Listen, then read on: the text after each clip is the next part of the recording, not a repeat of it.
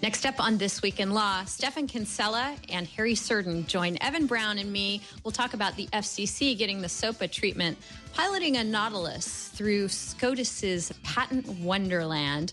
We're going to have some other strange boats, too, and talk about the law's role regarding kids' cruelty on social media. Much more, too, on This Week in Law. Netcasts you love. From people you trust. This is Twit. Bandwidth for This Week in Law is provided by CashFly at CACHEFLY.com.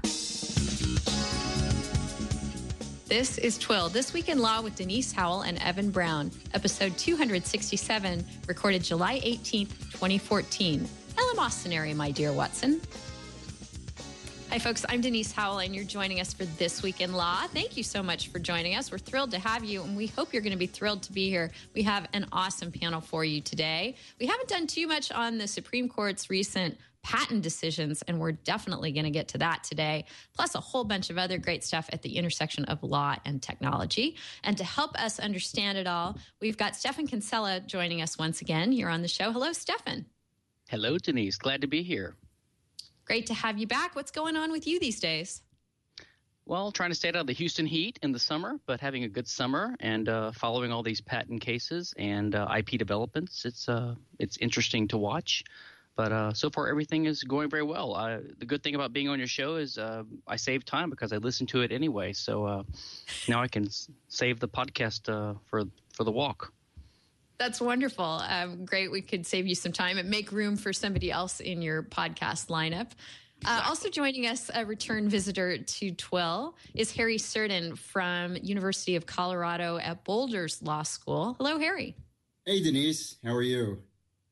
I'm doing well. Thanks so much for joining us. Great to have you back.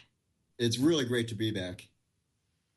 So tell us about Boulder in the summertime. Make us all jealous. Boulder in the summer is outstanding. I mean, I can't say enough about it. There's millions of hikes just within the city borders, and it's beautiful. This has been a particularly mild summer, and it's sunny almost every day. So it's quite lovely, I must say.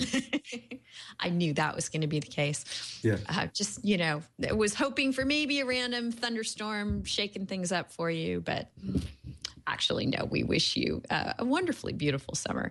And also enjoying the lovely summer weather in Chicago, Illinois, is Evan Brown. Hello, Evan. Hi, Denise. Yes, I am thrilled to be here. And, as nice as it would be to be in Boulder, I guess the second best place is to be sitting in front of a computer somewhere else on Twill talking with the three of you. So this ought to be a lot of fun. So it's great to be here. The weather's always good on Twill. That's right. It's always sunny here. Good climate control. All right. Well, let's check out the patent on the patent climate recently in the wake of a couple of important Supreme Court decisions and some other good patent news. So let's go there first.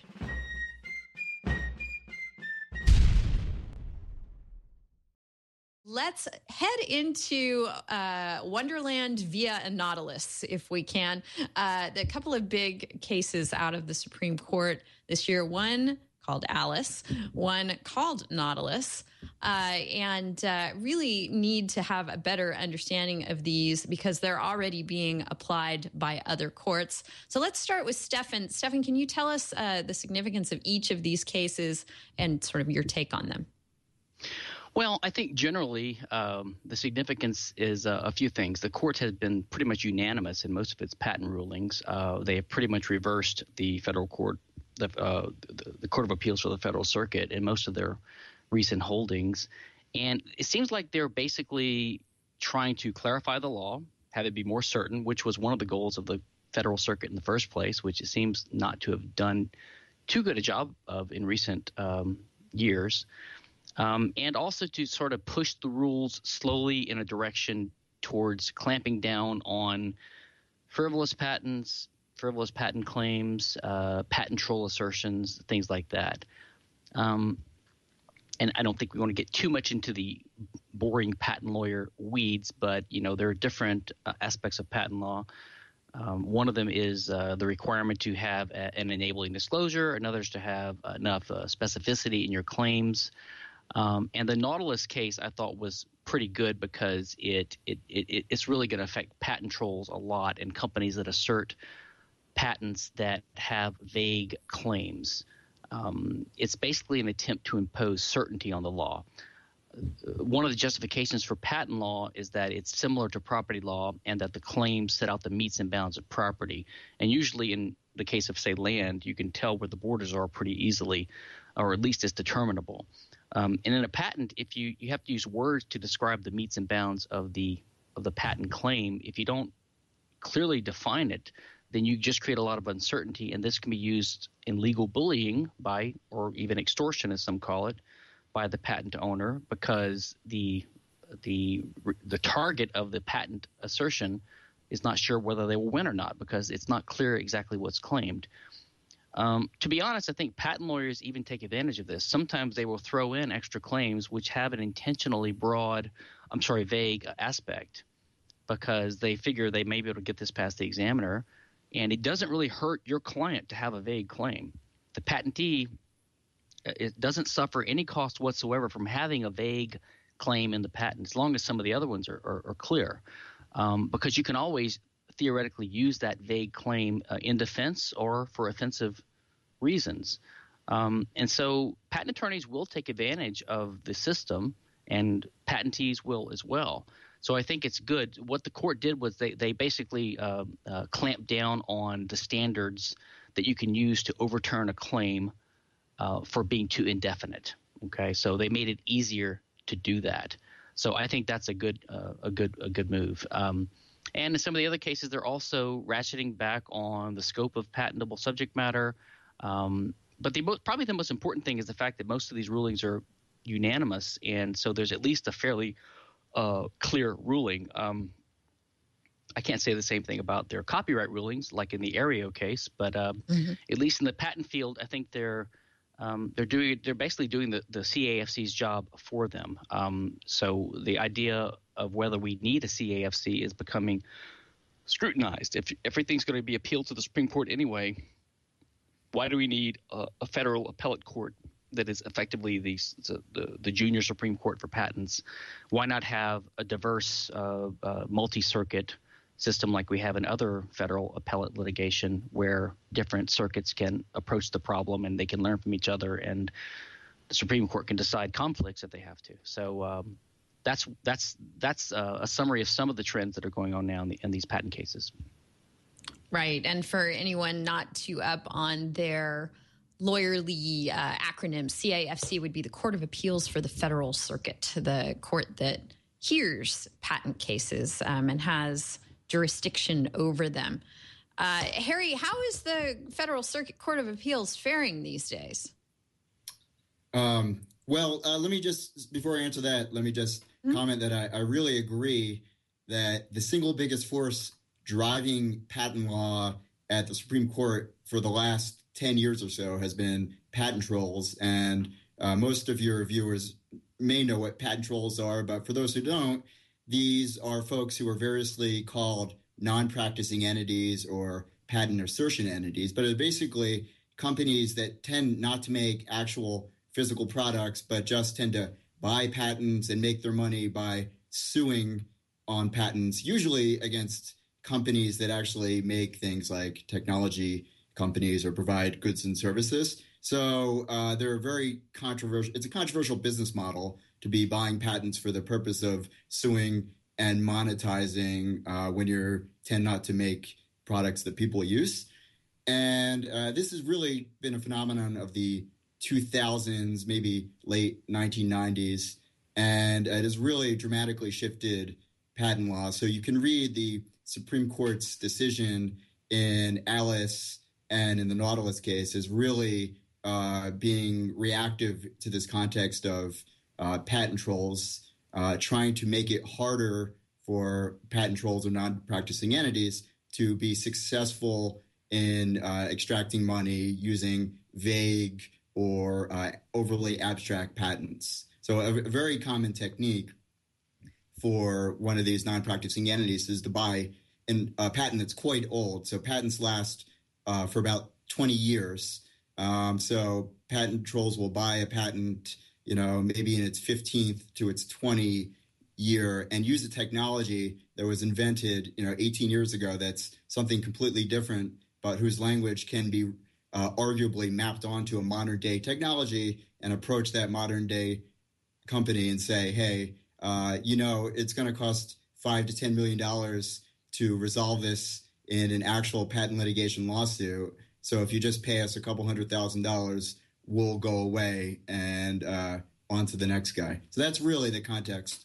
I think the best way to understand the recent Supreme Court litigation. And So we know that the Innovation Act didn't go anywhere, right? We're not getting patent reform coming out of Congress anytime soon. So are these two, and there were some other decisions from the Supreme Court sort of helping with that situation, helping flood the tide of patent troll litigation? I really think they are. So Congress is in kind of a stalemate when it comes to significant patent reform because the backstory is there are two major industries that are at opposition with one another. On the one side, we have the pharmaceutical and life sciences industry, which heavily depend on patent protection.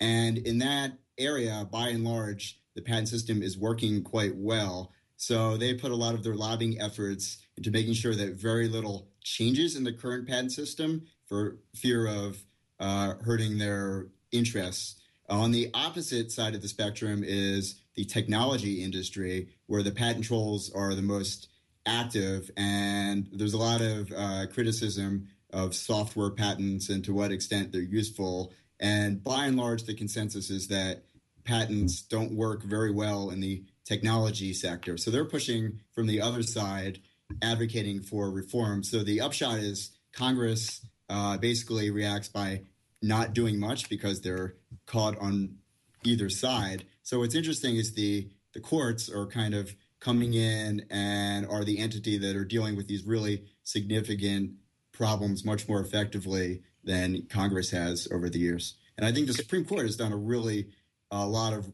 really good improvements to the patent system in the last 10 years that the Federal Circuit, for whatever reason, wasn't able to get to those same results. Denise, could I add one more thing? Yes, please. We should make clear, I am a patent attorney, but some people may not know watching, I'm one of the world's biggest opponents of the whole patent system. So let me be clear that I want to say something of the patent troll system. The reason I think these are good decisions is because they slightly weaken the patent system in general. But I think that there's really not much wrong with patent trolls per se, given the patent system. They're not the biggest problem at all. And I think this whole issue is a distraction. There is no requirement in the patent law to make or practice an invention to have a patent on it. That's been part of it for 200 years. So the idea of a patent troll is really a non-practicing entity is perfectly permitted within the law. And most companies that make products are, in a sense, patent trolls because a lot of the patents they have in their portfolio don't cover products that they make.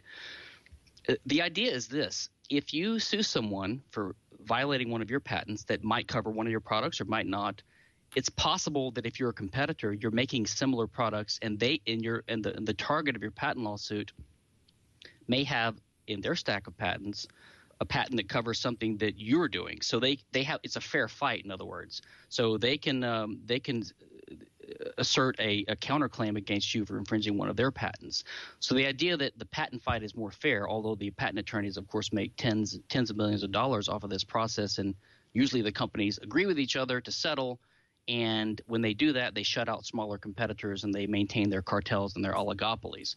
So the entire patent system, and I would respectfully disagree with Harry. I don't think the patent system works well anywhere unless you mean that it works well for entrenched business industries and the patent bar. It's basically a huge damper on innovation and a huge cost in the economy, and it totally distorts the structure of research and development. I think patent trolls are actually the least of our problems because at least the patent troll just wants to take a taste, right? They're like the mafia threatening a guy that runs a shop down the street. They just want a little bit. They don't want to kill the business. They just want to tax it. So it's like a small tax. Whereas your competitor may want to shut you down, right? So Apple, Samsung, all these smartphone patent wars. So in a way, patents held by competitors are a bigger threat than patents held by patent trolls. If I had to choose, I would get rid of regular patents before I got rid of patent trolls. And if I could have a system with only patent trolls, that would probably be less bad than a system where people can patent their actual products and use them to stop competition. Well, Stefan, it sounds like what you're saying is we need Congress to fix this. We need, the courts and businesses are doing what they can based on the laws on the books. We saw Representatives Goodlatte and Eshoo and various others trying to get this patent reform bill through the House and Senate. I think it passed the House. It is not yet taken up by the Senate. So folks are trying not to let it die, but at the moment it's stalled. Do you think, is this going far enough, Stefan, or do we need a heck of a lot more? Well, so my view is even the best of congressmen on this issue only wants to slightly reform the system, but there's no challenge to the fundamental idea of IP, and there's no suggestion even among reformists to do anything radical whatsoever. So any even minor change is called radical by the proponents of the existing system. The patent troll bill has been watered down already. It's probably not going to pass anyway, and even if it does, it will only have a very minor effect and pretty much only on patent trolls, which, as I said, are only a very tiny part of the real problem. The real problem is patent holders. So I think Congress is pretty much firmly controlled by the special interest lobbyists of the pharmaceutical industry and other big tech companies like IBM and Microsoft, which depend upon patents. IBM gets $1 or $2 billion a year from patent licenses. They don't want anything to threaten that income stream. So I think they're basically sucking money out of the American economy and impoverishing consumers and reducing innovation using Congress to get their will. The only legislative change that I can think of ever in American history that has ever improved patent or copyright law was the Obama patent law from a couple years ago when they expanded the prior user rights. That's it. Every other change that I can think of ever, legislative changes. The Supreme Court has made some minor interpretive changes recently that are good. But every legislative change always ratchets up the problem, makes it worse. Terms get longer. Enforcement of copyright gets worse. The scope gets expanded. There's talk about fashion rights. There's talk about copyright-like rights in bartender recipes for drinks. There's always a pressure for more and more anti-competitive laws like patent and copyright law. So it would be a surprise to me the way that the system is rigged, where Congress is basically bought and paid off by the major lobbyists. And the patent trolls, by the way, are pouring hundreds of millions of dollars into D.C. I don't see – and plus the confusion about the whole purpose of the patent system. Everyone thinks it's for the inventor and it's for innovation. They don't understand its anti-competitive origins, and it's basically mercantilist and protectionist purpose. It's what it is. It's basically completely antithetical to the free market. But as long as people confuse it with the free market – it's going to survive, and I don't see much hope for any legislative change. So these small incremental steps the Supreme Court has made, or at least some sign of hope for a slight improvement in the situation. Well, this would be a good time to – yes, please do pick up on it, but this would be a good time to mention, since we haven't mentioned on the show yet, and just picking up on one of the themes that Stefan was mentioning there. I don't think we've yet mentioned Mayday.us on the show, but this is the organization that Larry Lessig has founded to take some of the money out of politics. And it had a funding goal. It was trying to get to $5 million on July 4th, which it hit. It's raised over $7.6 million. 110 days left until Election Day. It's trying to form a super PAC to address some of the frustrating issues that Stefan was just ranting about. I'm sorry, Harry, jump in. No, that I think it was Evan. Evan, jump in. Yeah. Stefan, the things that you say about intellectual property are certainly provocative, and had I been hearing them for not the first time, they would have been, as shocking as they were the first time I heard you say them. And I hope that people are taking it seriously when you say those things, even though it is quite radical to say that IP should be abolished altogether. And so I wanted to pick up on the thread you saying it being against the free market, essentially mercantilism and all of that, and tie that into another concept that you were talking about earlier about how it's never been a part of the U.S. patent system, or probably any patent system for that matter. I don't know, but at least I heard from you, it's always been this way in the U.S. patent system, that it's never been a requirement that you actually practice the art. You can hold a patent, but it may be that you just sit and hold it and decide to do whatever, frame it and put it on your wall and enjoy the fact that you are a patent holder, but not engage in commerce. Would it change the calculus notably in your mind, and would it temper any of the critical approach that you have toward this if it were a requirement in patent law that you actually do have to practice the art, actually engage in commerce, be a part of the free market economy, rather than sit back and just enjoy these sort of government-granted monopolistic rights and use them or abuse them as the case may be? Would that change anything at all, Stefan? Well, so my view is this. If you really want to improve the situation, you have to recognize the problem. And the problem is the very system itself.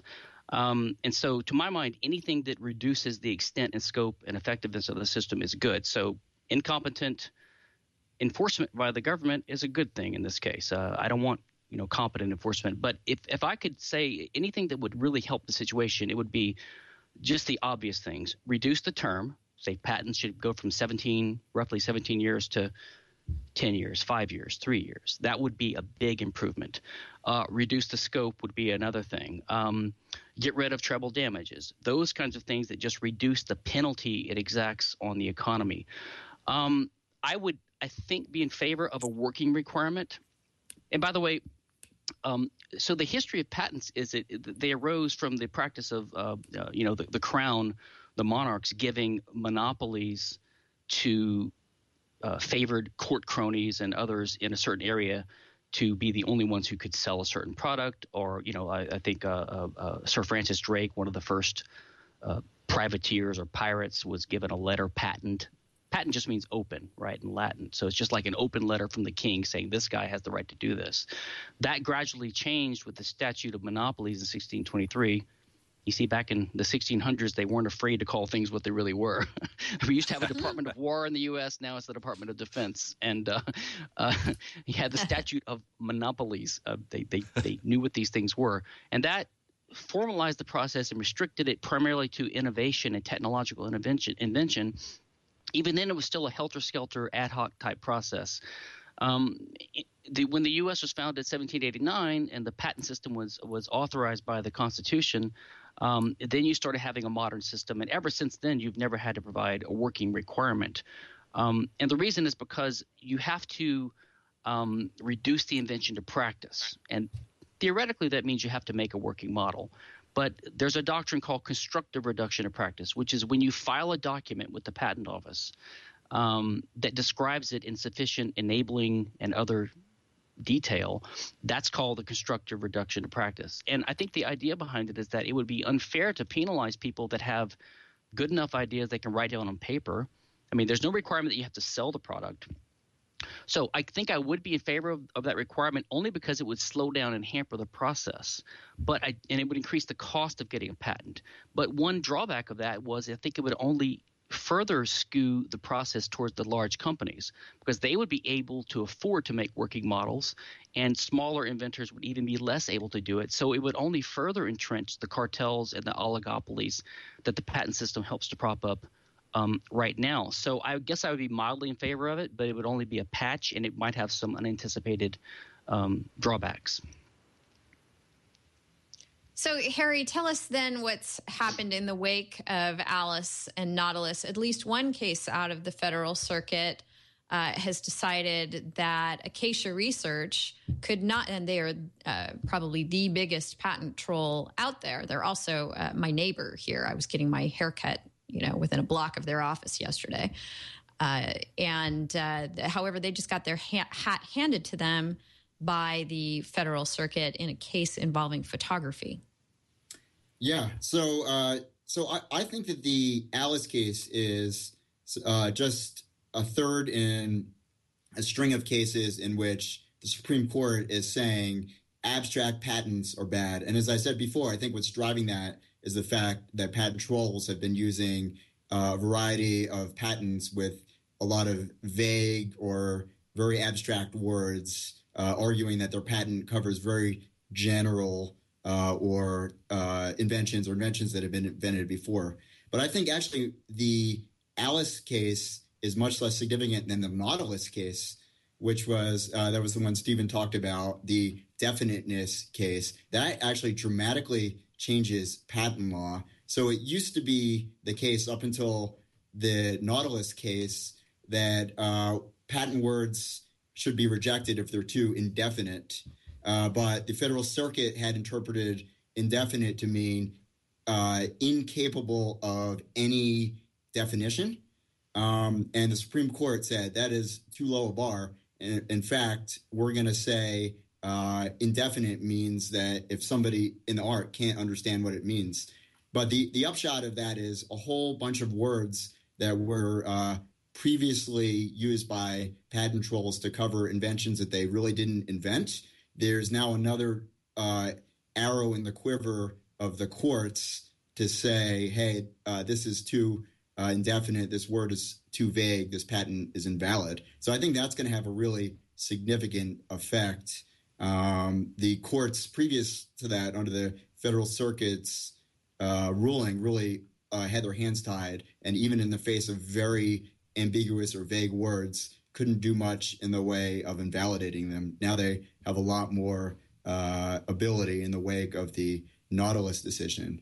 The Alice decision, I think, was really nothing new following the Supreme Court's recent decisions in Bilski and Prometheus, where they basically said, if you have an invention and it's too abstract, then that's not patentable if you claim it that way. So I think not much has changed there, although it does, again, give the courts a little more ammunition in kind of invalidating these very vague patents.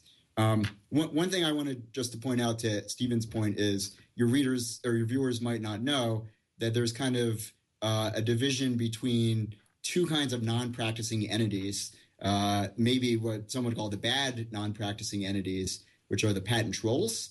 And these are the companies whose business model is based upon buying patents and monetizing them. And I only say bad in quotes because some people, as Stephen said, just see it as really the symptom of the patent system, not really the disease. And I do actually agree with that to some extent, that practicing entities are not morally better or worse. But I just want to point out that there's this other category of non-practicing entities, which are universities. So universities do a lot of basic research, and by and large, when they get patents, they don't practice their patented inventions in the sense that, MIT or Stanford don't have a factory where they're making the things. By and large, they license out their patented inventions. So they too are non-practicing entities. So I think the biggest opposition against a requirement to practice your invention would be that it would be to hurt universities, who are some of the biggest engines of research and development in the United States. And I think the universities, particularly the University of Wisconsin and some other universities, have been very actively opposing some of these reforms, including the requirement to practice your invention. Yeah, that's an interesting point. They don't come up a lot in the discussion. They, and you guys correct me if I'm wrong, but my impression is they don't take their patent portfolios and pursue people who may be infringing. That's not the university business model. As you said, Harry, it's more about licensing to people who come to them. Do you know of any universities who are out there aggressively enforcing their patents in litigation? The University of Wisconsin is notable for being very aggressive in some of its life sciences portfolio. But I think by and large, you're right. The universities are not out there aggressively, pursuing their patent portfolio. So let's get back to I thought there was a recent couple of cases. MIT or Stanford have extracted about $1 billion in a couple of cases, and those are clearly backed by the threat of litigation. So they are classic trolls, and a lot of their patents are sold to patent trolls and become used by patent trolls. So the universities are exactly the same as part of the problem as the patent troll problem, I believe. Got it. And certainly universities are all about protecting their income streams wherever they may originate. They have to, obviously, to keep going. But we shouldn't think of them as somehow above enforcing their patents. Doesn't that seem pretty unfortunate? Doesn't it seem unfortunate if the universities are doing too much along those lines? Because aren't there opportunities? And I just sort of know the contours of this. I would turn it over to Harry or Stefan. There's the Bayh-Dole Act, right, that gives a real incentive for federal funding of university projects, right? Am I even pointing in the right direction with all this stuff? The point being that there could be this problem of there actually being taxpayer-subsidized research and development going on, and if it's used in an irresponsible way by a university, it seems doubly bad. Is there anything to that, or am I just sort of mixing up two things and missing something here? I think you're generally right in that. So you're right about the act. That is the correct act, which allows the university to share in the benefits of federally funded research. I think there definitely is a concern with a conflict of interest to some degree in what's good for society and what's good for the universities. Stanford is famous for having a very large patent portfolio and income stream based upon patents. And many large research universities, University of Colorado included, actively encourage their researchers to get patents and are increasingly becoming dependent on patent licensing fees and revenue. So I think it's something to think about, at least, if there's some conflict of interest among universities. I would agree, too. They are getting taxpayer dollars, even if it's state taxpayer dollars, and even if Bayh-Dole doesn't come into effect. And, the whole purpose of the university is to expand knowledge and to share knowledge. And the original alleged purpose of the Patent Act is not to stimulate innovation, but to encourage disclosure of information that would otherwise be kept trade secret, right? And so for universities whose mission is to promote human knowledge, to be using patents and the threat of patents to stop, say, the best solution to be used in a given research project, to threaten to do that with litigation, I think is contrary to the whole educational or eleemosynary purpose of a university in the first place. So I do think there's a conflict. And not only that, I think it's kind of rich that a company like Twitter, for example, I don't know if we'll get to this today. This was in our rundown. Twitter's IPA, their agreement, Twitter basically has agreed to shackle itself with an agreement with its inventors so that it can't use patents offensively. It's pretty sad that a private for-profit company like that has a more progressive, pro-technology, pro-sharing, pro-learning policy than most universities do. You would think that that's one way you could appeal to professors and researchers by saying, we're not going to use your patents offensively. And just as a follow-up, while I would say I'm not as dubious about the patent system as Stefan, sorry, I said your name wrong earlier. I apologize. Still, one more time, it's Stefan. Stefan, okay, thank you. Third time's the charm. Stefan, as not as dubious. On the other hand, I will say, in looking at the evidence I've looked at, the benefits of the patent system are decidedly mixed. So if you look at the academic evidence, you might think that given that we have this elaborate system of intellectual property rights upon which many companies participate, that the evidence would be overwhelming that the patent system confers net benefits to society. but the actual evidence is decidedly mixed, that there are possibly some benefits, significant number of costs, and some prominent economists have advocated the elimination of the patent system. So while not everybody agrees with that, I'd say the weight of the evidence is that it is mixed with some benefits and some costs. I think many people find that surprising given how entrenched our patent system is in the marketplace, that it's not clearly beneficial to society. I like the idea of something being decidedly mixed. That's great. I'm going to take that one down. I'm going to go ahead and jump in here to put our first MCLE passphrase in the show. Several of our listeners and viewers like to watch the show because it's educational. And I think probably all our listeners and viewers watch it for that reason. And if you're a lawyer or another professional in a field where our discussions jibe with your subject matter, you may be eligible for continuing education credit. We have a wiki, the Twit wiki, wiki.twit.tv. Twill has a page there with a bunch of information about applying for professional credit in your jurisdiction if you're a lawyer. So we put these phrases in the show in case your oversight body needs to know that you actually watched or listened and didn't just, jot down episode 267 on a piece of paper somewhere. I would love to make Eleemosynary our first word, but I think I'm going to go with my, because I don't think people are going to be able to spell it. I don't know if they need to spell it, but it's an awesome word. I'm going to go with something a little easier to spell, which was my own sort of Freudian slip in talking about the tide of patent litigation. I believe I said flood the tide rather than stem the tide, which seems to be at least the past trend was for the tide to continue to flood. So let's make it flood the tide.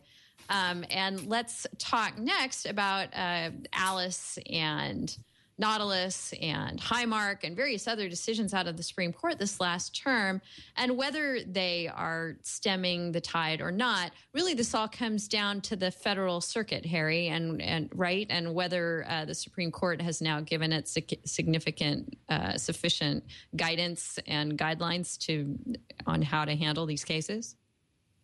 I agree with that. I think and in particular, I'd focus on the lower district courts, which are the courts that patent infringement lawsuits are filed. So they take their marching orders about patent law from the federal circuit, who in turn takes their marching orders from the Supreme Court.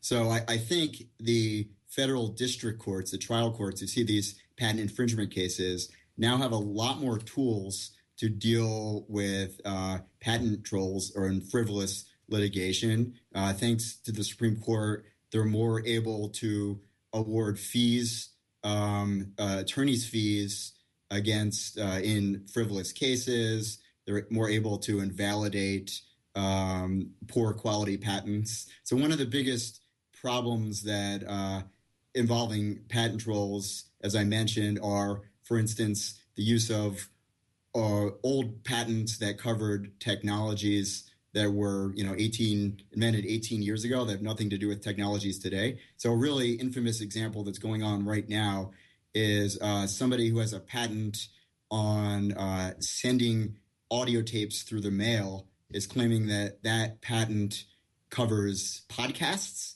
and, something that was not even thought about back in the mid-1990s when this invention came about, and is going around suing a lot of purveyors of podcasts saying, hey, if you read my words very abstractly, you can see that I've actually claimed podcasts. So I actually invented podcasts. And everyone knows that, the inventor of this patent did not actually invent podcasts. It's just that the language can be used to cover an after arising later technology. And in many cases under the federal circuit's earlier case law, the district courts, trial courts had their hands tied in dealing with patents like this because they didn't have a lot of tools to deal with it. But now the Supreme Court increasingly is giving them more tools, more discretion to deal with somewhat frivolous cases like this. Right. Thank you so much for mentioning the podcast patent. It's certainly one that we've covered in the past and have been watching the litigation grind on close to Stefan's neck of the woods in the Eastern District of Texas. Stefan, do you think that these recent Supreme Court decisions will impact that case? I do, and I agree with Harry. I think another one we didn't mention, which was another big one, was the Limelight case, right, which had to do with inducing infringement, which is similar to a doctrine in copyright law. And what's a little bit interesting to me about this case is how the court made the right decision, I think, legally, whereas they made the wrong decision in the Aereo case. In both cases, you have someone who you could accuse of taking advantage of a loophole in the law, the patent law, the copyright law, and yet in one case it's okay, in the other it's not. And in the induced infringement case, the idea is that to infringe a patent, you have to one corporate person or natural person has to perform every step listed in a method patent, or has to make, use, or sell every element of an apparatus patent claim. So one person has to do everything claimed in the patent claims to be a direct infringer. And then inducing infringement can only come after that. You could be guilty of inducing infringement if there's first direct infringement by some person. And in this case, they held, I think quite properly, based upon the statute and case law up to this time, that if one company does A, B, and C, and the patent claim has A, B, C, and D in it, let's say, and then the customer of the company does D, then there's no one person performing all four steps. And therefore, the company can't be held liable under induced infringement because there's no direct infringement. So I think that's a good result, actually, and that will give companies the ability to design their internet services and products around this by making sure the customer has to do the final step or something like that if there's a patent that's threatening this method.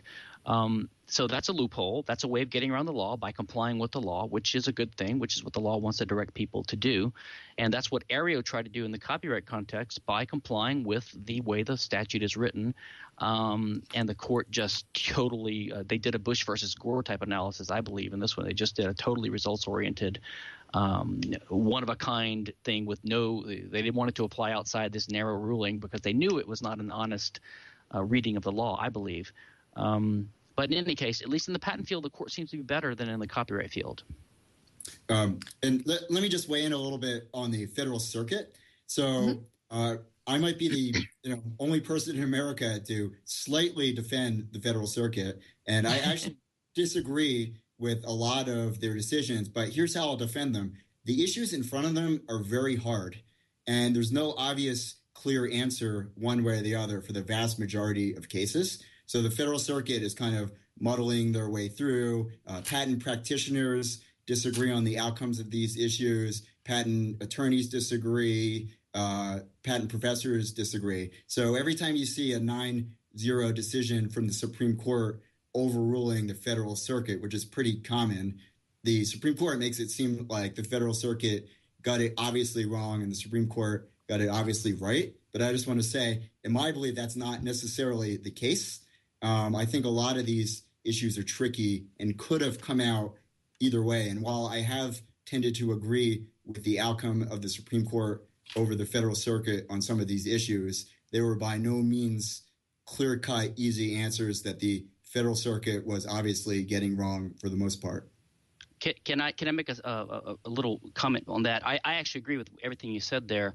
Let me just say that my view as a libertarian, to wave my libertarian flag, is that the reason for that is that this is not objective law that they're interpreting. This is just rules written down by a bunch of bureaucrats called legislators that has nothing whatsoever to do with justice. So in a way, I agree with the crits, the critical legal studies movement, that law, if you interpret it as statutory law, is by and large not objective. It's got nothing to do with justice. It's not aimed at justice. The judge's job in these cases is not to try to get the right result. Their job is simply to interpret words that were cobbled together by a bureaucratic process by a bunch of people writing words that are not always consistent with each other and that don't have objective borders, and they're not anchored in justice and property rights.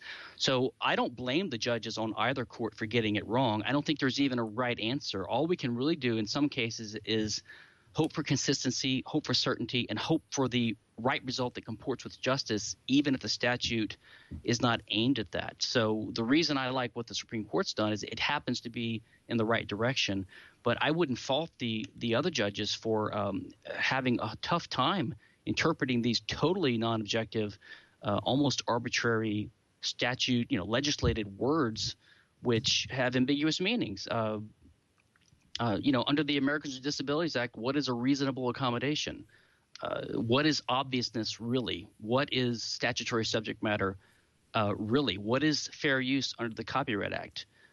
I don't think anyone really knows because there's no answer, because they're just words written on paper as an outcome of the political process when people that write it are subjected to influences by special interest groups.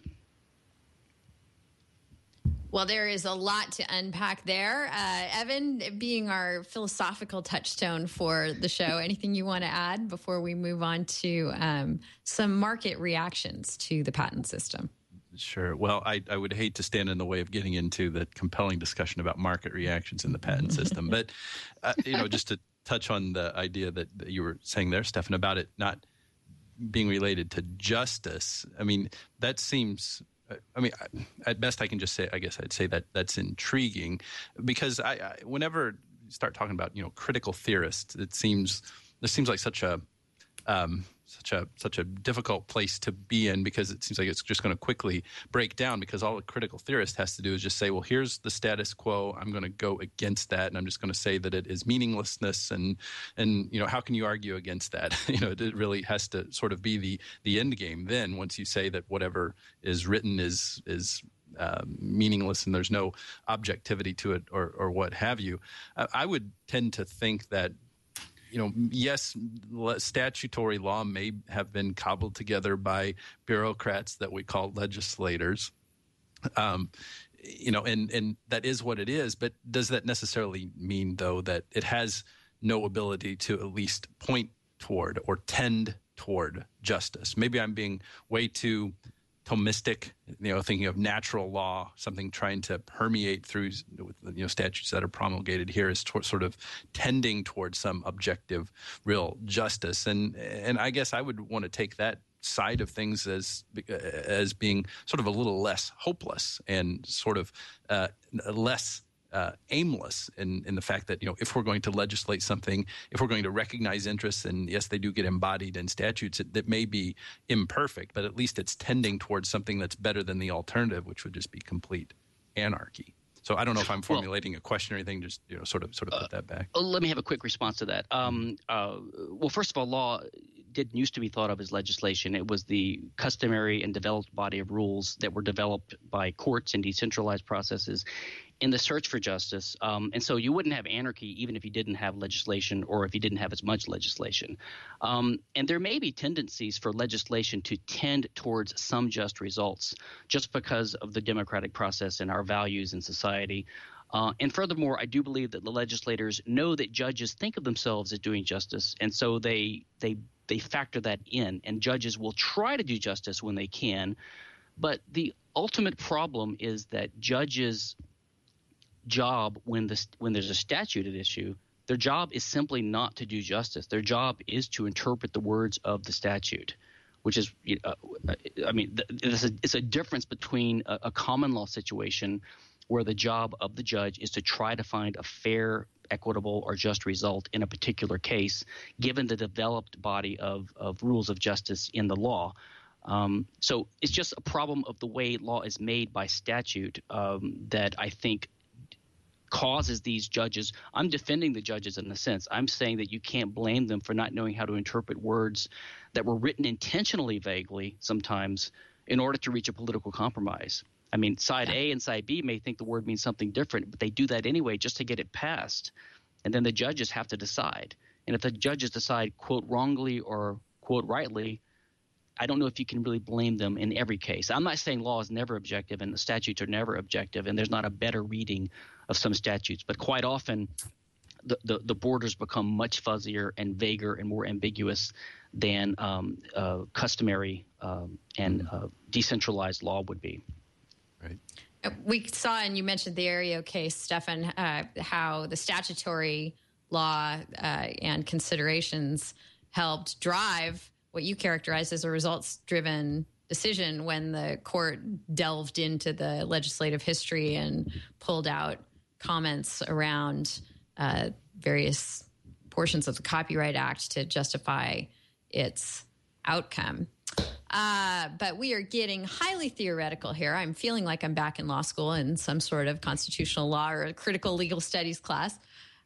So I'm going to divert us back to our rundown just a bit here to the question we were talking about earlier with Twitter and its intellectual property stance toward developers, where it's tying its own hands as far as patent enforcement goes. We talked just a few shows ago about Tesla doing something similar. So I wanted to go around and get all of your respective takes on this kind of approach, whether this is something where companies are simply playing to a market sentiment, or do you think that there's a bottom line interest being served here? Do you think there are higher ideals being served here? And can we expect to see more of this kind of hands-off, we have patents but are not going to enforce our rights approach? What do you think, Harry?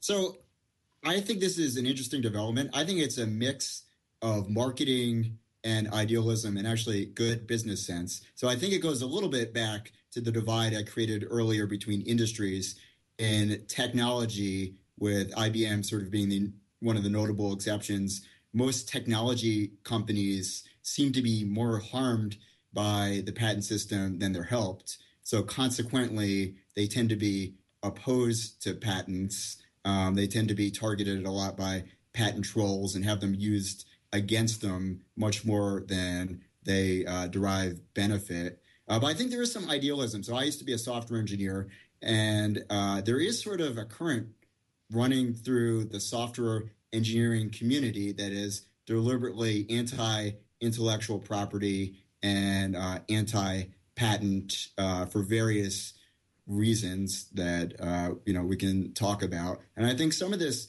does reflect that idealism. So I think Google is actually a good example where they have implicitly pledged not to use their patents offensively, but only defensively. So an offensive patent is where you go out and you sue or you threaten to sue to get licensing fees. Defensively, by contrast, is you only use your patents in litigation after somebody sues you first, and then you sue them back in terms of leverage. And I think some of that idealism is reflected in the Tesla announcement. But it's also a bit of marketing, too. So Tesla got in, front page in the news by releasing their patents, by making a pledge. And, that's very good publicity for Tesla. And they probably weren't going to be able to monetize them all that much. Their interest is much more in establishing an electric car ecosystem. So I think, it's hard to disentangle all these different threads. What do you think, Stefan? I agree with all that. I think it is a mixture of idealism and marketing, which I think is a good thing. They're both good things. I think that they're recognizing that they need a thriving industry of electric cars. They need competitors. It's good for them. It's good for their workers. It's good to have workers that you can hire that know they can change jobs and go to a competitor, because then you can get more talented workers in the first place. So they're sort of dimly recognizing the problem with the patent system.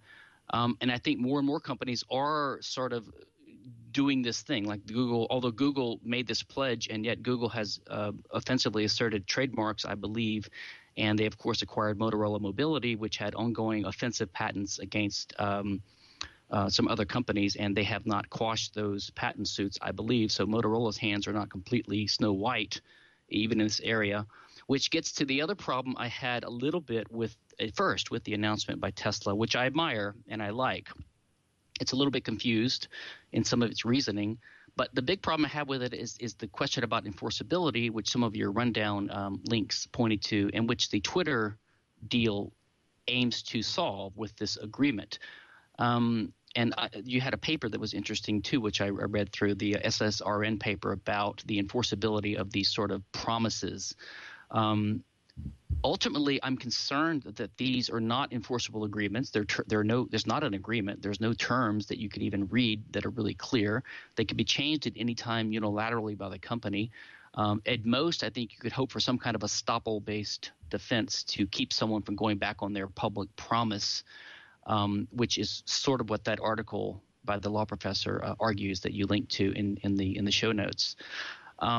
I'm also concerned about Creative Commons for similar reasons. I may be a big user of Creative Commons and one of his biggest promoters and supporters, but I may have a mental gap because I have not seen a convincing analysis that any Creative Commons license is really enforceable. There's no consideration. There's no clear way for the customer who gets the license to prove that he had a license. What if the website just removes the Creative Commons notice 5 months later after you've downloaded it and used it in a book? So I'm a little bit concerned about all of these things, which is not the fault of the companies trying to use them. The fault is the copyright and patent system, which makes it difficult to leave the system. I think you talked last week, Denise, about this IRS ruling, which basically says that open source nonprofit companies can't get a nonprofit 501c3 status if they don't try to enforce copyrights against people. So it's almost like the federal government is punishing you, by taxing you, if you don't use their copyright system that they foist on the economy as well. I'm not sure which one props up the other, if copyrights prop up the tax system or vice versa, but they obviously are intertwined with each other and go hand in hand.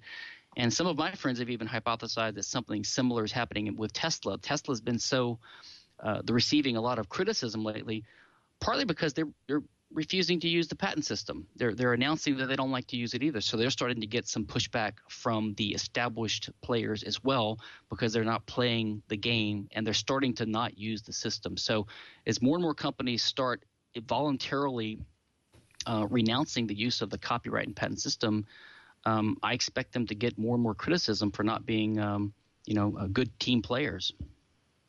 Have you seen the Model 3, by the way? The Model 3 Tesla? Yes. Very sleek-looking car. Looks sweet. Yeah. They're certainly – they may be getting criticism, but I think they're going to, have a product on the market that people want. I'm sorry, Harry. I digress. Oh no, that's okay. I thought the Model 3 was a cool-looking car, although not a particularly creative title. No. Car model. But one thing I'll say is, almost no legal decisions are with zero risk. So it's always on a spectrum, between high risk and low risk. So while I agree that it's quite true that you would have to depend on the good graces of some future judge not to allow people who have pledged not to enforce their patents to stop them from later enforcing them, I think, your risk, is on the lower end of things as compared to the status quo. So it's definitely not an ironclad, risk-free scenario, but few things in law are. Okay, well, let's consider one and whether it is or not this LotNet arrangement that has been in the news this week. What it is a series of agreements, I would guess. I'm not sure how, they're formalizing things, but it's a group of companies getting together. Right now it has Canon, Dropbox, Google, Asana, SAP, and Newegg. And I think others can join if they want. You can find it at, let's see, what's its website? Lotnet.com. And the idea behind it is that all of these companies are agreeing that should they ever sell their patents, should they ever divest themselves of all their patents, they will license all the other LotNet members to use those patents. So they cannot ever be sued by a patent troll. This, if it's contractual, would seem to be enforceable, right, Stefan? I think it is enforceable, and that's what's good about it. What's interesting about it is this is another one of several sort of patent pooling or patent defense league type arrangements that I've seen popping up in the last few years. It seems to be aimed at patent trolls primarily, with an interesting strategy. The main problem with patent trolls is that you can't countersue them because they're not making any product that you might have a patent to cover. So you're pretty much defenseless when a patent troll attacks you. And so the problem with these patent defense leagues is that they're useful against competitors sometimes, but they're not useful against patent trolls because even if you have 10,000 or 100,000 patents in a pool you could draw upon to use defensively, it doesn't do any good to use a patent defensively against trolls. It seems to me like what LotNet's trying to do is they're trying to disarm the trolls ahead of time by basically putting a poison pill basically in all the existing patents that are out there so that in 5 or 10 years when these patents start coming up for sale as startups go bankrupt and need to sell their patents, that they won't be able to be bought and used by trolls. So what they're trying to do is basically take the thorns off the rose ahead of time. And I think it's a valiant effort, but I'm afraid that it can only have so much effect. You're only going to get a certain percentage of the entire existing number of live patents in the U.S. that are bound up under such an agreement. Even if you got 50%, there might be another 2 million live inventions out there, live patents out there that could be used by trolls. So it could reduce the risk somewhat, and I admire the effort, and I think we're going to see more attempts like this. Well, LOT, the LOT part of LotNet, stands for License on Transfer. As of today, according to their website, they have 7 members, but I could certainly see this being an attractive kind of thing a startup might want to join to try and protect itself against patent troll lawsuits down the road. What do you think, Harry? I really agree with what was just said. I think it's a valiant effort, but it really is, a finger in the dam. So, 500,000 plus patents get issued every year. Any one of those might be bought by a troll down the road. And I think agreements like this are probably going to only cover a very small percentage of them. On the other hand, very large companies recently that have either failed or have gone belly up, for instance, Nortel Networks and Polaroid and large companies of the past have had their patents sold off. So if you can get a bunch of really large players, it might have some impact. But I still think it's sort of, just the finger in the dam, given how many, there's something estimated, 2 million live patents plus at any given time. So this will only cover a small percentage of them. But I like the idea theoretically. Let me say one more thing about this, if it's okay. I think that the value of this could be more against patent competitors than patent trolls, because this could have a network effect where people start joining this in an industry to get the right to use the patents in the pool defensively, like in patent defense leagues, against people in their industry. And as I believe that patent competitors, that is competitors in an industry with patents, are a bigger threat than patent trolls. I think this is actually more promising than it would seem to be, given that it only could have so much of an effect on patent trolls. So I would expect and hope that these things could snowball and take effect in different industries. I'm a little bit worried that the FTC is going to start saying this is anti-competitive if these companies that are competitors pool their patents with each other just for defensive reasons. So they're trying to get rid of an anti-competitive monopoly the government is forcing them to get to defend themselves, and that might be called anti-competitive. So you have the interplay of antitrust and patent law in a bad way, I'm afraid. But there's some potential here in that respect, I think. I think my head just exploded. We've got the government in your scenario saying you're taking monopoly tactics to get out of our monopoly law. It's pretty funny. All right, Evan, what do you think about LotNet? Well, it's interesting because it lends itself to so many useful metaphors, cutting off the thorns from the rose ahead of time, finger in the dam, poison pill. I mean, those are all very apt, and I guess we're want to do that when we're confronted with novel situations, novel approaches like this. And of course, I agree with what Stefan and Harry say here about it being of limited utility so long as there are only a few participants in that, which is not to say that it wouldn't work if it were much larger and a larger set of companies and patent holders that were involved in it here. I think if you actually read the license agreement itself, the license agreement that actually gives structure and gives structure to how it actually works. It's really interesting how it works here, because you've got this license that is granted to all the other members of the community, but that license doesn't take effect until immediately prior to the transfer actually happening. So it's sort of like this weird thing that happens. And so we start to think of where does this actually happen? When does it particularly happen? But if one of the members transfers the patent outside of the network, outside of the membership here, that license is granted, I guess, presumably that moment before the actual assignment is made. So if you start thinking about it too literally, that gets sort of wacky to think about. But of course, it has to happen that way because it's not a present license. You're not allowing all of your competitors to use the patent right as soon as you become a member. But then, of course, after it's been transferred, you no longer would have the ability to grant the license. So it has to be that way. But it's just sort of a wacky, novel thing to think about how it's actually done. And the license agreement seems to be really well written and it's certainly interesting reading.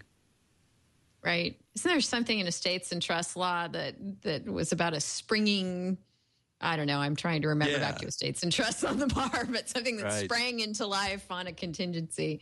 Yeah. And I remember those being not enforceable. So I don't know. I something don't trust me on this. I am decades away from the bar exam at this point, and springing arrangements are not fresh in my mind. Let's move on to, before we leave U.S. patent law and its various legislative and judicial aspects, let's check in with the Patent Office, which had a nominee to head it, Phil Johnson, who has now been withdrawn. I guess the Obama administration took a lot of flack for nominating Phil Johnson. He's someone who was in-house with Johnson & Johnson and known as someone who was a very strong proponent of strong patents and patent rights. And the Obama administration decided, nope, we're just not going to nominate this guy. We've, who knows what their thought process was, but they backed off his nomination. And so Michelle Lee, former Googler, is still the interim head until we have someone nominated to head the patent office. Evan, I saw that. Evan's texting me funny things on our back channel right now along the lines of the name Johnson. So sorry, I just added you. In any event, let's talk about whether we think that this says anything about the USPTO and Michelle Lee's tenure there. And if you have any guesses about who the next nominee might be, now would be the time to toss them out. What do you think, Harry?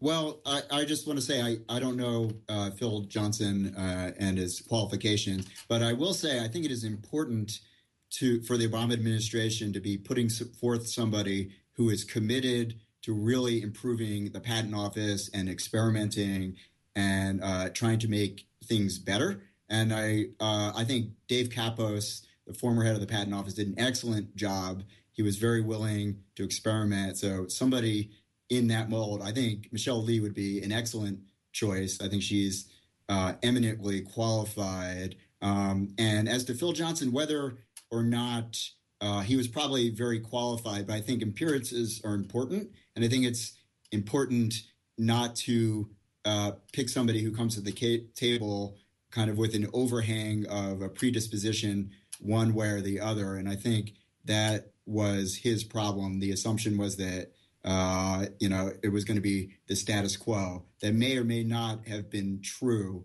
but it reminds me a little bit at the FTC, Tom Wheeler, who's a former cable lobbyist, may or may not be predisposed towards favoring the cable industry. But the fact that he had that position sort of clouds everything that goes forward. Right. Stefan, any thoughts about heading the USPTO? Denise, congratulations. You finally found a topic about which I have no opinion whatsoever. Yay! I didn't think that was possible. Do I win some kind of prize? I've been a registered patent lawyer for 20 years, and I didn't even know the PTO director had anything to do with policy. So this is obviously not something I care much about. I did interview Todd Dickinson, though, one time when I was an associate patent attorney in Philadelphia. So I did meet one of the earlier patent directors. But no, I don't think it matters, to be honest. Okay, Evan? Yeah, the same thing. I mean, just sort of to take off on that, it seems like it's a very political decision. I don't think there's as much policy making as what there is at the FCC, to tie in with what Harry was saying about the comparison to Wheeler, who brought a lot of political baggage to this as well. So there's certainly something to avoid in as much as this is a political position, a political appointment. These appearances could really detract from that. So I think it only makes sense that things are transpiring the way that they are. Okay, I think we have to make no opinion our second MCLE passphrase for this episode of This Week in Law. There we go. We've got two of them in there. And before we leave the topic of patents, let's talk about Apple briefly and the fact that it appears Apple is in a battle for its ability under Chinese patent law to be able to put Siri into its phones sold in China, because there is a patent holder in China who has a patent it claims covers the Siri technology. So I guess this just kind of highlights that as much as we can try and tinker with the patent system in the United States, all bets are off if you need to sell in an enormous market like China, right? Uh-huh. Uh-huh. Once again, no opinion. Well, what do you think, Harry? I will say that the intellectual property system in China is very selectively enforced. So I'm very skeptical that, to the extent there was a really objective basis behind this, because there's actually, on the one hand, quite rampant intellectual property law violations that happen, but then occasionally, the law in China steps in, and often it's, favoring a Chinese company. Now, I guess the same could be said to some degree in the United States, but I think the system in China is much less developed as compared to the United States overall. Got it. Stefan, anything to add to this? I think I put on my blog a while back, there's a Chinese proverb about copying something is a beautiful thing or something like that. So they kind of have this ancient tradition, which I think is good. Right. No, Mountain not villages a lot of comments. and such. Yeah, something like that. But I guess you could have a little Schadenfreude here and say live by the IP sword, die by the IP sword. But I don't think it's a good thing ultimately. Although as a frustrated user of Siri, I don't know how badly this will hurt them, to be honest. I think a more important case is there's another one. I don't think it's in the rundown. There is a patent troll who I think is poised to collect royalties from Apple for all iPhone sales for like the next 10, 15 years, and for getting 1% of every iPhone sold. And apparently that's about $400 million a year. So we're talking about a $4 billion, $6 billion payout if this patent troll goes through. So that could be a more substantial patent hit coming Google's way. I think they can probably get out of this one with enough money. Apple's way. Yes, Apple's way. Sorry. All right. Well, we've been talking about Aereo and its aftermath. Let's look at a bit of its aftermath over in the area of entertainment law.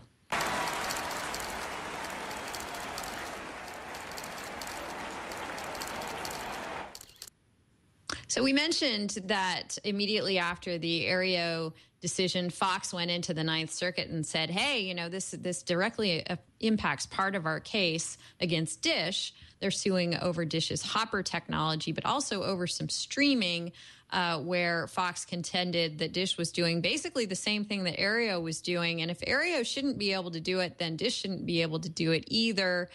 And what happened here is they went in asking for an injunction against Dish for this kind of streaming, and the court said no injunction. So all that means is the court decided, first of all, that, oops, I just got some feedback there, decided that Aereo was narrowly decided, at least it took the Supreme Court's admonition to heart in that regard and said, look, we're not going to start granting injunctions based on this. You're going to have a trial over whether or not this streaming service is the same thing as Aereo. So any thoughts on this, Harry? Yeah, so I think that as was said earlier, the Supreme Court took great pains in Aereo to try to limit it to the facts of Aereo. Now, just because they tried doesn't mean it's always going to happen. So I think this is one example where you have a different technology and the court recognized that they didn't apply, the Aereo didn't apply. But I think the sort of larger commentary with Aereo is that we have laws that were developed in the 1970s that are being applied to the technology of 2014. And that is a major problem. So I don't think there was actually a clear outcome one way or another on the Aereo case for this very reason, because, back in the 1970s, an antenna was a several foot thing that attached to a CRT TV. Fast forward 40 years, and antennas, are a fifth the size of a dime, and you have 100 of them attached to a computer card, broadcasting TV over the internet. These are ideas that just simply didn't exist 40 years ago. So I think it speaks to the fact that maybe the Supreme Court and the courts are going to continue to struggle with new technologies that were not anticipated, kind of an antiquated legal framework. But the other point I'd say in Aereo's defense, the Supreme Court was sort of critical that they were taking advantage of loopholes. But Aereo was very much following the state of the law in their circuit, the Second Circuit. So I think it's hard to say that they were taking advantage of loopholes when what they were doing was actually the law of the land in their circuit until the Supreme Court found otherwise. Evan, would you have been stunned if the Ninth Circuit had decided to go Fox's way here and grant an injunction? Well, I think that would have been sort of an unusual thing for the court to do in that stage with a preliminary injunction here. Because when you actually read the Ninth Circuit's opinion, it doesn't talk about Aereo. It talks about just the real analysis that's going on here as to whether Fox had shown an irreparable harm. So there were plenty of other reasons for the court to deny a preliminary injunction other than just the simple, narrow fact that it is or is not a lot like Aereo. There were other factors here besides the likelihood of success on the merits. So given the fact that this litigation over Dish's technology has been going on for a long time and the technology has been out since January of 2012, it comes as no surprise that there is no preliminary injunction at this point, which, as I think is pretty clear by implication here, doesn't mean that ultimately this technology won't get Aereo'd. It could. That's not what the holding is here, or that's not what the conclusion is here from the Ninth Circuit having done what it did. So there's plenty more to be written about this, the way the Aereo may or may not apply to Dish Network's technology. Right, and this case is scheduled to go to trial next January. Stefan, any thoughts on the role of Aereo in this case or on Aereo's sort of wholehearted adoption of its new cable company moniker? Well, I think Aereo is playing it smart. They may still find a way to survive by doing like 5-10 minutes of time shifting at the customer's request, so that there's not a transmission. to the public. I don't know if they can make it. I wasn't surprised by this. I think that there was no irreparable harm shown. I'm afraid Dish will ultimately lose. There are some differences between Dish and Aereo, but according to the Supreme Court's new test, they look a little bit like Aereo, although the word Dish doesn't sound like Aereo. So I don't know if that would make a new difference in the new way the Supreme Court thinks about things. But I'm afraid they're going to be imperiled in what they're doing. But maybe Aereo will find another way to get out of this with the time shifting idea. Aereo is also trying to reclassify itself somewhat unsuccessfully as a cable service as a way to survive. Right, and I mentioned that a second ago. What do you think, Harry? Is that going to fly? I'm a little dubious about whether they'll be able to do it, but I think they're going to give it their best effort. All right. Well, we will stay tuned to the Fox case coming up in January, and we'll certainly watch what happens with Aereo as they continue to try to have a business. Right now, I want to switch over to a story having to do with the social web.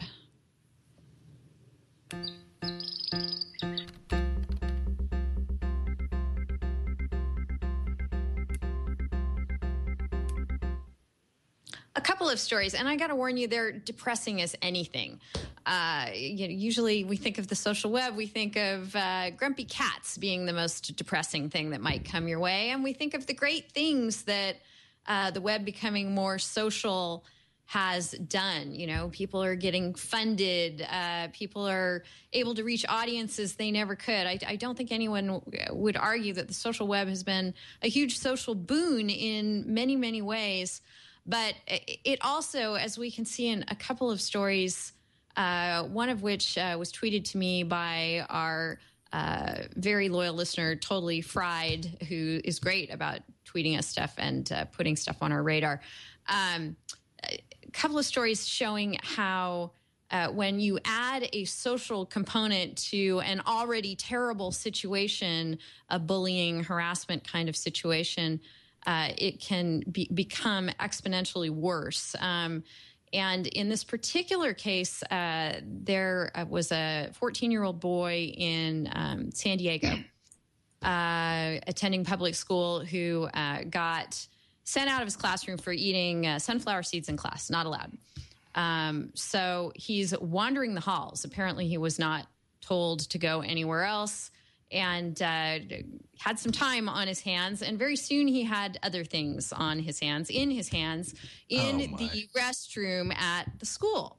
And although the poor guy thought he was alone, he apparently was not, because another schoolmate was in there, captured the events that transpired on video, and then shared them, with the public, including many, many students, members of his school, knew what had happened. Unfortunately, the kid's parents never knew what happened, didn't know what was coming their way, because they went on a family trip for Thanksgiving, and this was just a couple of weeks after this all went public. And the poor guy killed himself, and left a suicide note saying how he just couldn't handle school, and it had all spun out of control. So the parents are now, in this horrific situation. Obviously, the poor kid, what a terrible place to find yourself in as a child. As a mom, this story just breaks my heart.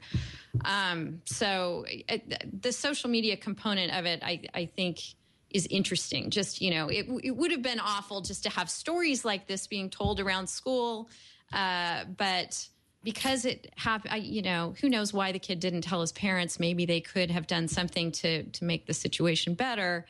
But really, the fact that everyone saw this video is what made it so awful for the guy.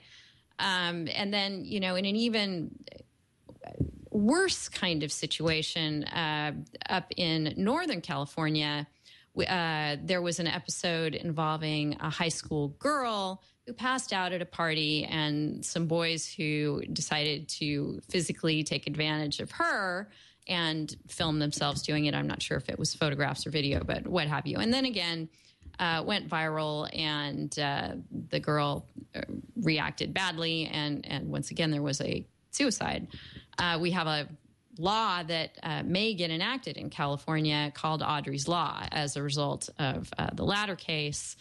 And among the things that it would do is if indeed a minor is convicted for some sort of sexual crime, if they have taken the step of sharing pictures or texts of that crime to harass or humiliate the victim, they would have a year added to their sentence. This Audrey's Law also would have court proceedings for teens prosecuted under it made public. Ordinarily, minors' court proceedings in this kind of case would not be. So that is pending. And I wanted to toss it out to you guys just to talk about the aggravating role of social media in these kinds of situations and whether the law should play a role in it. In the San Diego case, the reason it's in the news right now is the parents are going to sue the school district, it sounds like, for not taking more steps to protect their son. I think when the video was going around, they haven't filed a lawsuit, so I'm not sure what their claims are at this point. But there's also the aspect of, what do you do to the boy who posted everything, made it public? According to the article in our rundown, you can access all these links at delicious.com/thisweekinlaw/267 for this show. The San Diego County District Attorney's Office declined to say whether the boy who the claim says took the video might face charges under the state's anti-bullying law. However, a spokesman for the district attorney said a hearing is set for July 23rd in juvenile court on the matter. So there are a couple of aspects there to consider. If you're going to make something like this widely public and you're a minor, what sort of consequences should there be, and what sort of consequences should there be for a school to police all this? Stefan, I'll start with you. What do you think about all this? Well, it's obviously horrible. Both cases are horrible. In the first case, the boy case, it's hard to find an actual tort that should be recognized under law. It's obviously a reprehensible act. I guess you could pin it on some kind of trespass. There was a use of property in violation of the implicit contract of the owner, which is the school district, not to use property in a certain way. So you could probably find a type of trespass that was done by the guy that videoed it.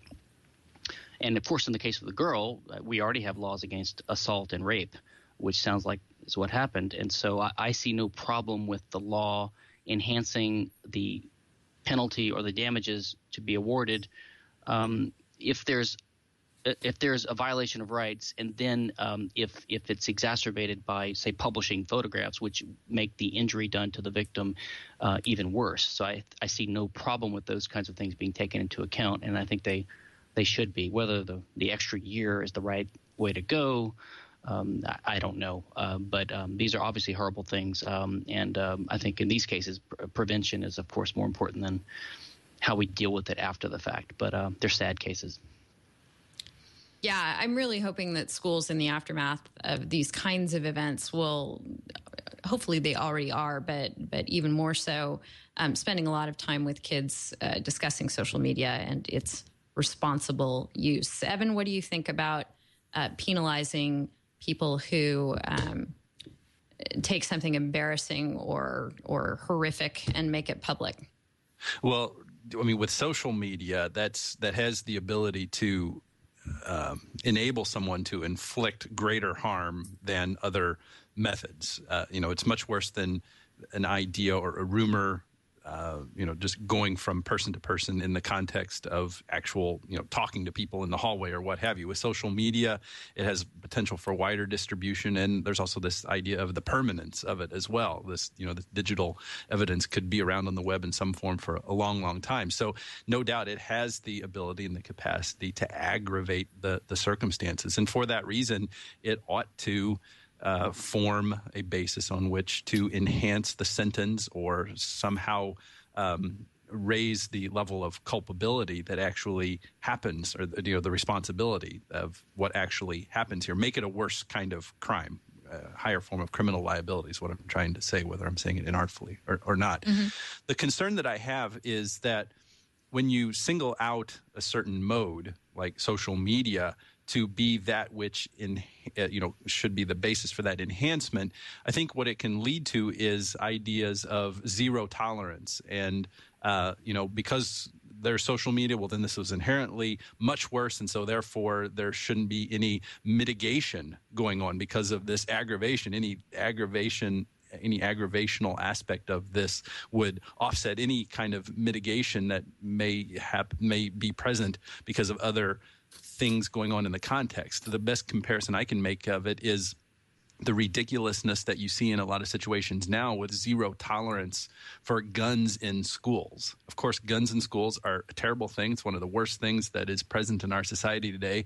But, there are these stories of like 7-year-old kids getting expelled from school because they, formed their fingers in the shape of a gun like this and pointed it at another student. That's ridiculous. That's dumb. That doesn't address the concern and the aggravation that comes from having carried an actual gun to school and murdered classmates and all of that stuff. So what I guess I'm really trying to articulate here is, yes, the social media aspect of this can indeed be aggravating. The law ought to do that, but we've got to be really careful to do it in a way that doesn't lead to absurd results merely because there is a social media component to it. It's got to be a pretty broad analysis, and there's got to be an evaluation of the entire circumstance before you start adding years onto kids' sentences just because they happen to have tweeted about it. Yeah, I totally agree with you, Evan, and think that it's so, and I know because I'm a mom, and these stories impact me very viscerally, and it's so possible. It's probable even in that kind of situation that people will overreact and want to take measures that may be overbroad. In trying to make sure that something like that doesn't happen again, and specifically does not happen to their child. So I think it's a really dicey kind of situation that we have to watch carefully. We are talking about minor kids in all of these situations, both the victims and the cyber bulliers, if we want to use those terms. And I should mention in the Audrey's Law case, too, that, when I first heard about this case, the word rape was used as to what happened to the girl. And maybe technically under the law, that's what this was. But, without getting too graphic here on the show, there was no penetration. It was more of a touching than anything else. Anyway, I'm not going to go too much into the details. You can read the story and get what I'm talking about. The reason I'm going into the details is I could see where the boys involved. First of all, the boys involved, obviously terrible, terrible thing that they did, should have been parented better to make better decisions, etc. But I could see, in a situation like that where they're just kind of not thinking they're doing anything too terribly bad, that they're just kind of messing around. That rape is not a word in their head as they're doing this. So again, maybe that's an educational issue, but I think it has to factor into, what do you do with a child who has done this? Obviously, you don't want to be dealing with it after the fact. You want to be taking proactive measures to make sure that it doesn't happen. But, if you try to put yourself into the shoes of the parents of the boys in the Audrey's Law case, you might find that all of a sudden you think the law is getting pretty harsh here. Harry, what do you think about all this? I certainly agree with all that's been said. It's a really tragic circumstance. And I want to echo something you and Evan said, is that I think we're living in a world now where social media has the ability to magnify harms of the past that may not have been so problematic. And we're living in a new world where we have to deal with these situations, which, in the past 30 years ago might have been just a harmful rumor, now can explode on the internet in a video or posting that really drive these drastic circumstances. And technology brings benefits, but it also has its costs. I think similarly, and really to echo a theme you just said, which is I think the social media allows teenagers to make bad decisions much worse than they would have been in the past. So, not to defend the bullies in this case, who I think did a terrible thing, but, teenagers have underdeveloped impulse control and risk-taking, and social media allows them to turn bad decisions into really bad decisions that lead to tragic results. So it's something we just need to be aware of in this new world, and it's not really going away. From a larger level, I would say, as a law professor, I am definitely skeptical about any law that tends to be a reactive law that reacts to a particular incident. So without having looked at the details of Audrey's law one way or the other, I just want to say in general, laws that get passed in response to a particular incident have a tendency to have unintended consequences down the road. And I'm really not a fan of sort of emotional, reactive lawmaking of this way, generally speaking. Yep, something to be very, very cautious of as you try to deal with these situations and make policy decisions around them. Let's lighten things up substantially, maybe jarringly, let's go to our resource of the week too. So first, so it's not too jarring. The net neutrality debate has somewhat soaped the FCC site as it was trying to deal with all the comments it was getting this week. It had an initial deadline of July 15th to close the initial comment period on the pending open internet proposal. They've gone ahead and extended that to tonight at midnight Eastern time. If you have not gotten in your comments to the FCC, now would be the time. If you need some refreshers on net neutrality, of course, there are lots of resources out there for it. But if you wanted a more lighthearted one, the people at College Humor have done one. So I just wanted to point you toward that briefly. Bruce, I am your father. Hi, I'm Adam. And I'm Emily. We make funny videos on the internet. But soon, we might not be able to. That's because net neutrality is in jeopardy. Net neutrality is the principle that says that ISPs, these can't discriminate between different types of traffic. That means that whether you're a bedroom music producer, a couple with an amateur porn site, or just someone with a great startup idea. It's like Dropbox for your food. Great idea. Hope it works We'll out. end on Dropbox for your food. It goes on for quite some time, going through obviously one side of the net neutrality debate.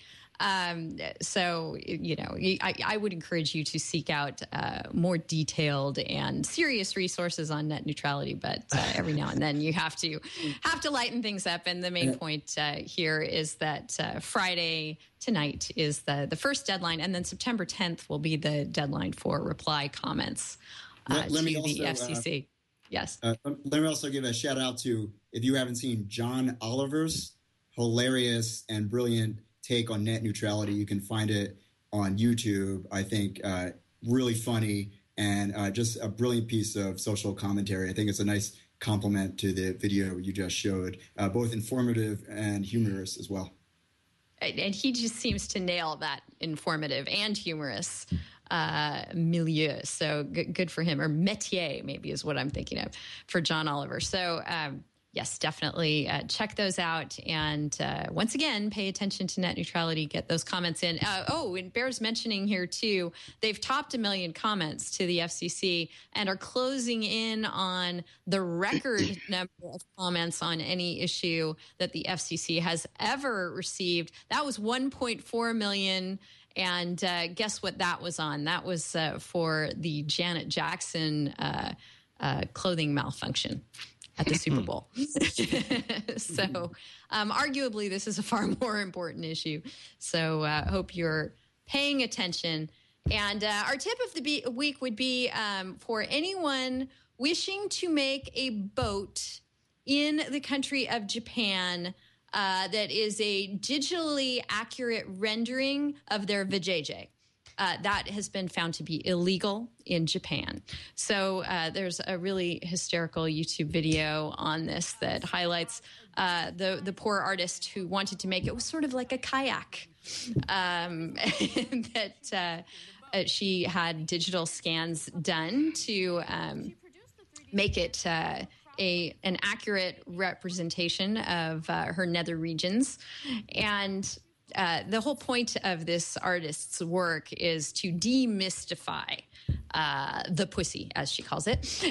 And she makes iPhone cases and various other things. Here she sought to make a boat, but no, it violated the country's obscenity laws. So our tip would be, I guess you can't do that in Japan. Sorry, anyone who had similar designs.